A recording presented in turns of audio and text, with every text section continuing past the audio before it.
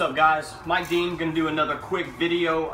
Just want to educate people on the simplicity of oxygenation. This is going to be pertaining to the freshwater hobby, not to the saltwater hobby. I'm not a saltwater guy, and I don't want to confuse any information that could be different with that aspect of the hobby. So like I said, this is going to be geared towards freshwater, and it's just going to be a simplified process in understanding oxygenation, making sure you've got enough and understanding how dissolved oxygen works, how the gas exchange works, etc. So what we're going to get into is oxygenation as a whole. How does it happen? The first thing to understand about oxygenation is gas exchange happens at the surface of the water. So let's say I throw an air stone in. I've got a brand new setup tank. The water's been sitting for a few days. There's no disruption. I know the oxygen levels are low, but I'm trying to get it ready to start a new cycle.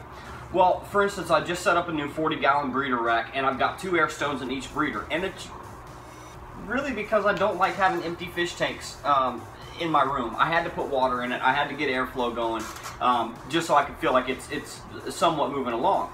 But what I did is I dropped the air stone in, and as the air rises from that air stone, it brings the water up with it, and it creates circulation. Now what it also does is it brings all that water to the surface. Now when water hits the surface, that's when your oxygen and your carbon dioxide exchange. What's going to happen is your fish, just like human beings, are going to absorb oxygen. That oxygen is going to go into their bloodstream, flow through their tissue, and supply their body with what they need. What they're going to do is they're going to breathe out carbon dioxide, or CO2, from their gills, from the respiration. Same thing we do. We breathe in oxygen, we breathe out CO2, carbon dioxide.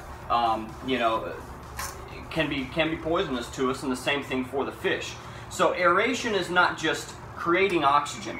It is allowing the gas exchange to happen and also removing CO2 from the equation. CO2 is great for plants and stuff like that, but you really don't want your CO2 levels to skyrocket, because then your fish can suffer from it. Surface disruption and circulation. I mean, that's really it. You don't even necessarily need an aerator to do so. There are a couple different ways to create aeration.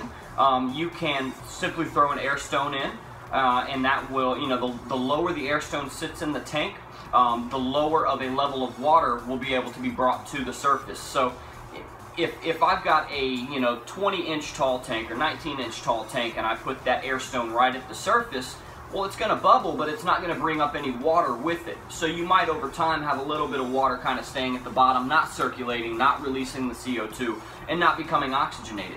But if I take that air stone and I drop it all the way down, it's going to create much more current, much more draft upwards in the water column, and it's going to help you with that surface disruption and oxygen exchange.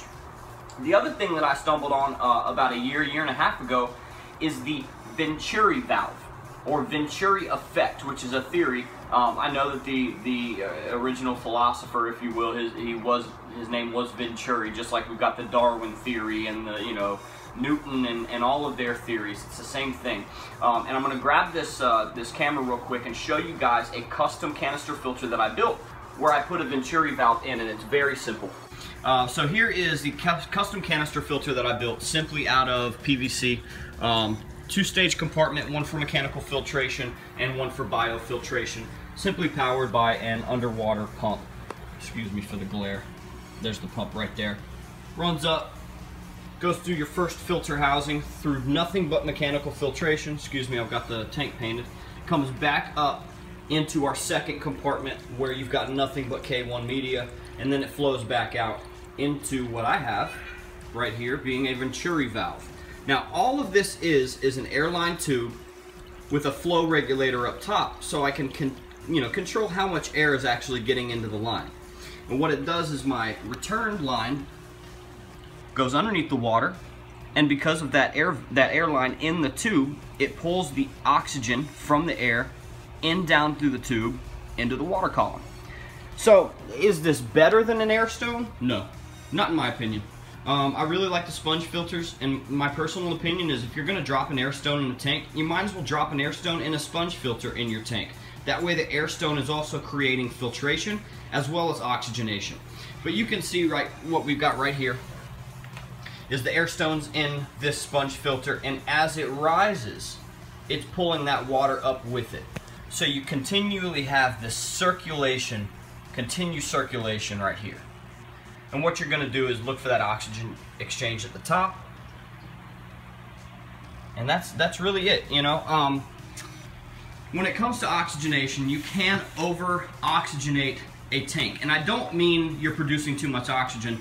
I mean you're producing way too much current and way too much power. Angelfish, for instance, they like a moderate, you know, low current, something that's got good circulation, but not something they're having to fight against.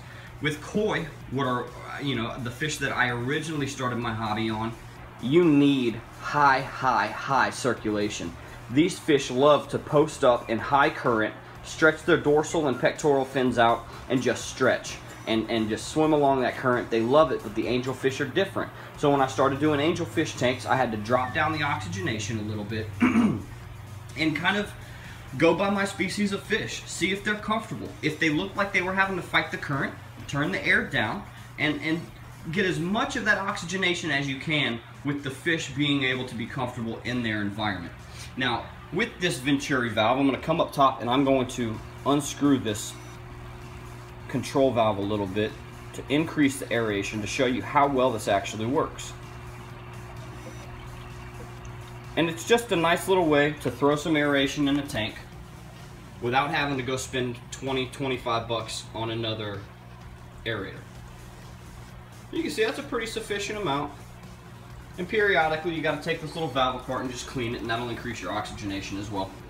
Now, I've also in this 55 grow out have a Eheim 80-gallon canister filter, and I've done the same thing to it. It's got its return line here. You can see the low amounts of oxygen coming through, and all it is, guys,